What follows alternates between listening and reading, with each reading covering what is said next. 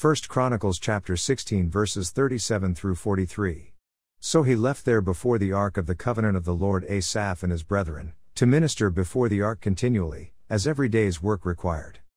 And Obed-Edom with their brethren, 68, Obed-Edom also the son of Jeduthun and Hosah to be porters. And Zadok the priest, and his brethren the priests, before the tabernacle of the Lord in the high place that was at Gibeon.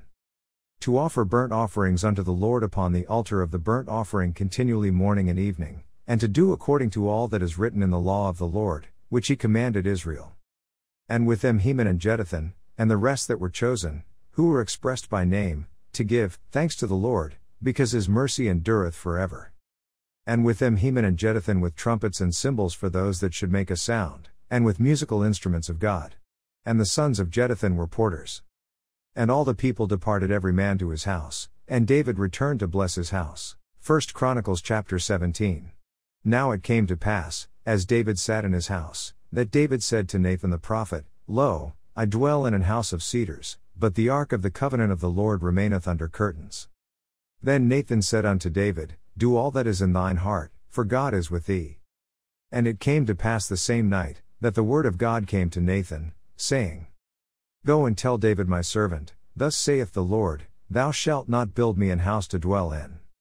For I have not dwelt in an house since the day that I brought up Israel unto this day, but have gone from tent to tent, and from one tabernacle to another.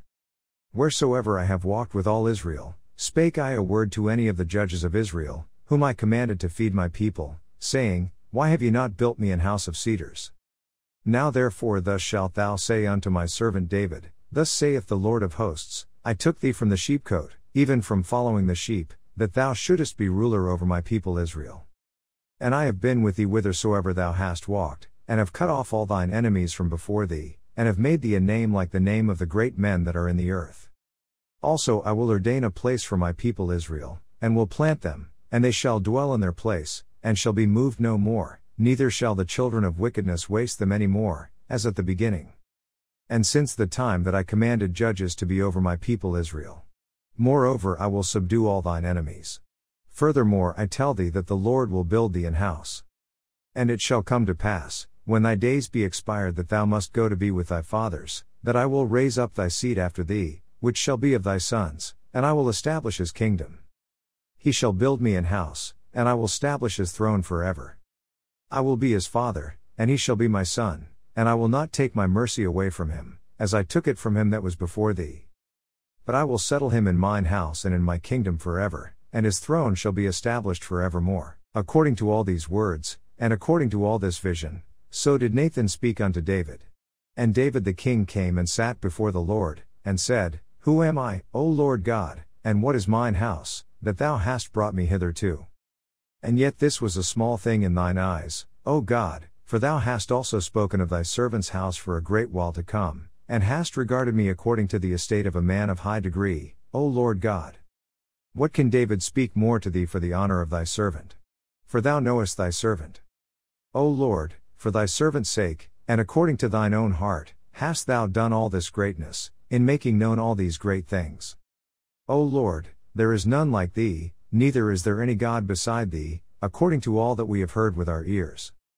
And what one nation in the earth is like thy people Israel, whom God went to redeem to be his own people, to make thee a name of greatness and terribleness, by driving out nations from before thy people whom thou hast redeemed out of Egypt.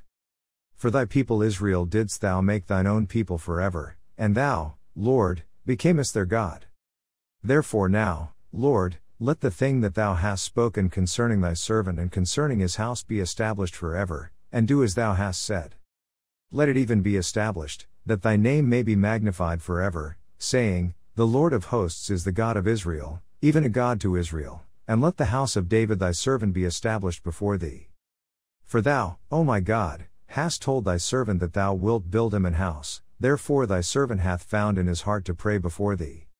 And now, Lord, thou art God, and hast promised this goodness unto thy servant. Now therefore let it please thee to bless the house of thy servant, that it may be before thee forever, for thou blessest, O Lord, and it shall be blessed forever. 1 Chronicles chapter 18. Now after this it came to pass, that David smote the Philistines, and subdued them, and took Gath and her towns out of the hand of the Philistines. And he smote Moab, and the Moabites became David's servants, and brought gifts. And David smote Hadarezer king of Zobah unto Hamath, as he went to establish his dominion by the river Euphrates. And David took from him 1,000 chariots, and 7,000 horsemen, and 20,000 footmen.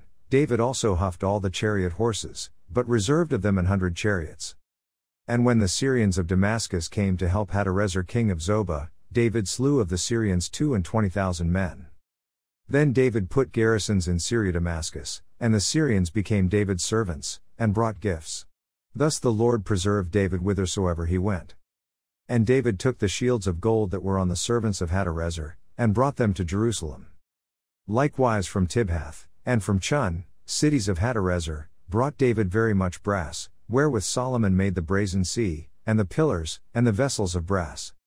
Now when Tou king of Hamath heard how David had smitten all the host of Hadarezer king of Zobah, he sent Hadoram his son to King David, to inquire of his welfare, and to congratulate him, because he had fought against Hadarezer, and smitten him.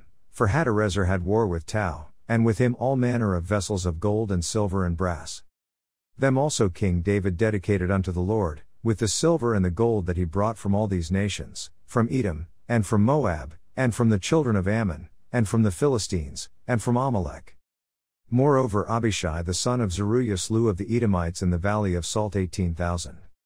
And he put garrisons in Edom, and all the Edomites became David's servants. Thus the Lord preserved David whithersoever he went. So David reigned over all Israel, and executed judgment and justice among all his people. And Joab the son of Zeruiah was over the host, and Jehoshaphat the son of Ahilud, recorder, and Zadok the son of Ahitub, and Abimelech the son of Abiathar, were the priests, and Shapha was scribe, and Benaiah the son of Jehoiada was over the Kerethites and the Pelethites, and the sons of David were chief about the king. Romans chapter 2 verses 1 through 24. Therefore thou art inexcusable, O man, whosoever thou art that judgest, for wherein thou judgest another, thou condemnest thyself, for thou that judgest doest the same things. But we are sure that the judgment of God is according to truth against them which commit such things. And thinkest thou this, O man, that judgest them which do such things, and doest the same, that thou shalt escape the judgment of God? Or despisest thou the riches of his goodness and forbearance and longsuffering, not knowing that the goodness of God leadeth thee to repentance? But after thy hardness and impenitent heart treasurest up unto thyself wrath against the day of wrath and revelation of the righteous judgment of God, who will render to every man according to his deeds. To them who by patient continuance in well-doing seek for glory and honor and immortality, eternal life. But unto them that are contentious, and do not obey the truth, but obey unrighteousness, indignation and wrath, tribulation and anguish, upon every soul of man that doeth evil, of the Jew first, and also of the Gentile. But glory, honor, and peace, to every man that worketh good, to the Jew first, and also to the Gentile. For there is no respect of persons with God. For as many as have sinned without law shall also perish without law, and as many as have sinned in the law shall be judged by the law. For not the hearers of the law are just before God, but the doers of the law shall be justified. For when the Gentiles, which have not the law, do by nature the things contained in the law, these, having not the law, are a law unto themselves, which show the work of the law written in their hearts, their conscience also bearing witness, and their thoughts the meanwhile accusing or else excusing one another. In the day when God shall judge the secrets of men by Jesus Christ according to my gospel, behold, thou art called a Jew, and restest in the law, and makest thy boast of God, and knowest his will, and approvest the things that are more excellent, being instructed out of the law, and art confident that thou thyself art a guide of the blind, a light of them which are in darkness, an instructor of the foolish, a teacher of babes, which hast the form of knowledge and of the truth in the law. Thou therefore which teachest another, teachest thou not thyself? Thou that preachest a man should not steal, dost thou steal? Thou that sayest a man should not commit adultery, dost thou commit adultery? Thou that abhorrest idols, dost thou commit sacrilege? Thou that makest thy boast of the law, through breaking the law dishonorest thou God? For the name of God is blasphemed among the Gentiles through you, as it is written, Psalms chapter 10 verses 16 through 18. The Lord is king forever and ever, the heathen are perished out of his land. Lord, Thou hast heard the desire of the humble, thou wilt prepare their heart, thou wilt cause thine ear to hear, to judge the fatherless and the oppressed, that the man of the earth may no more oppress. Proverbs chapter 19 verses 8-9. He that getteth wisdom loveth his own soul, he that keepeth understanding shall find good. A false witness shall not be unpunished, and he that speaketh lies shall perish.